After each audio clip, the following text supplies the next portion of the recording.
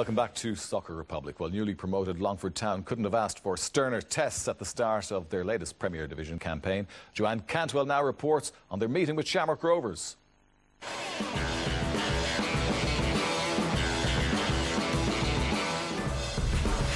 Longford Town have been welcomed back to the Premier Division with a bang. Week 1 against the champions, Week 2 pitted them against one of the big favourites for this season's title. But they've responded manfully, if not fruitfully. Gary Shaw's early effort had Shamrock Rovers under real pressure. At times in attack, Rovers looked classy. Gary McCabe's pass for Danny North was of the highest quality, even if the ball just got away from the striker in the end. And class and quality are two words that could easily be used when describing the opening goal. Yes, Sean O'Connor was given a lot of time and space, but he made the most of these advantages to produce a long-range strike that left Paul Hunt stretching hopelessly. Probably a little less quality about the celebration.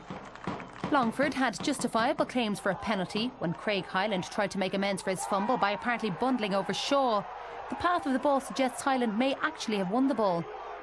Rovers made it 2-0 when breaking quickly into the Longford half. Kieran Marty Waters was situated perfectly to gain possession and made it look so easy to gain entry into the opposition box. And though Hunt appeared to get a touch to his shot, there was no stopping it. Rovers 2-0 up and in control, a damaging first half for the hosts. So Longford probably needed to get something early in the second half if they were going to mount a comeback. That never materialised though, and Keith Fahey's long ball nearly had Mikey Drennan in for Rovers' third instead. In fact, the visitors used the long ball to great effect on numerous occasions. And North was on the end of this one, just not on the score sheet. Their superiority meant that Longford would have to settle for a second defeat from 2, despite David O'Sullivan's superb late effort and despite another decent performance. It's a 100% start for a promising-looking Rovers. Big decisions as well. We are 1 down and, it's a stonewall penalty. I think everybody will see it on the TV.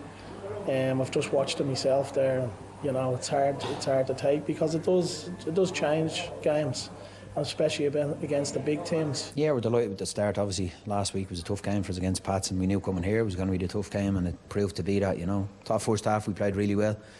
Could have scored a couple more, but Longford put us under a lot of pressure in the second half. We had our right goers change and went 2 up top and caused us a few problems, but delighted to get the 3 points again.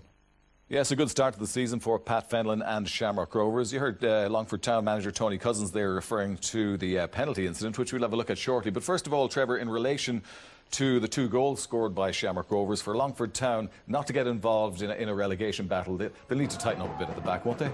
They will indeed. Sean's just drifted in, as you can see from the side, and he's striking it from a long way. You'd like your keeper maybe to do a little bit better from that kind of distance. And then the second goal is down the side. Pat needs to get on it quickly. He needs to get there and then make his decision. It's poor clearance, and Marty does really, really well. He drives at the back 4. It's a good finish. So from Rovers' point of view, really, really good goals, but they're certainly preventable. Yeah. Tony said he was happy with the level of performance they showed against Dundalk, and they only lost by the odd goal. So, 2 stern tests for them, Alan. And did they deserve something on the night, including the penalty shout? Well, you heard even Pat in his interview say that they put them under a lot of pressure. This is the penalty. Yeah. It's Gary Shaw involved with Hyland. I actually think I agree with Tony Cousins. It is a penalty. Shaw just touches it wide. Now, I think in the referee's mind, what he might feel is the ball is going away from the goal, and maybe that's why he didn't give it. But for me, it certainly was a penalty. I thought Hyland clipped Shaw.